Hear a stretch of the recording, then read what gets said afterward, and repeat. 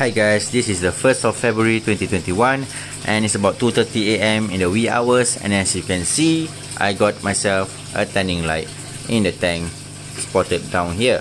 So just to share with you guys, I've been waiting here for months for this tanning light to come in. There's some delays in the shipment, so that's why today, 1st of February, I just got my hands on this tanning light. It's 5 feet long. It's a submersible LED light, and I got it from this Fantastic Beasts SG.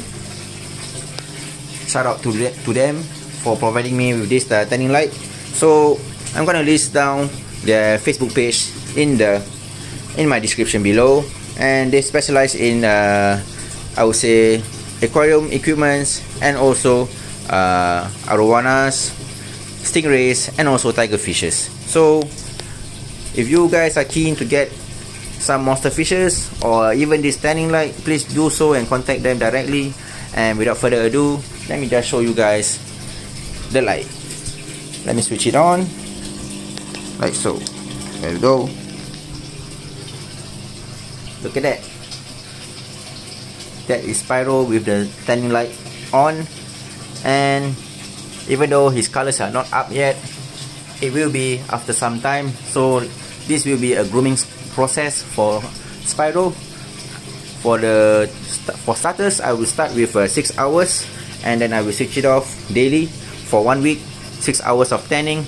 This is going to be a soft tanning, so I was recommended to place it in the middle of this tank so that it won't block Spyro's swimming.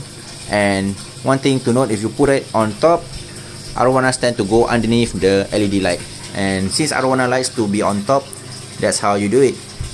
So anyway guys, this is the tanning process. It's gonna take quite a while, and just to share with you guys, my tanning light produces 68 watts, as you can see highlighted here.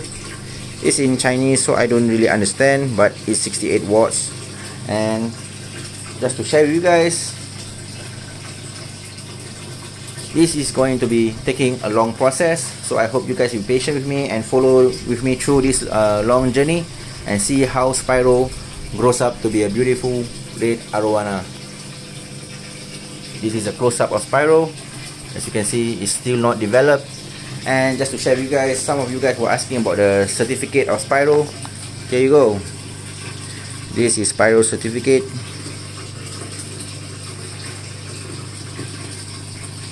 There you go. And that's about it for this video. It's been about 3 minutes long.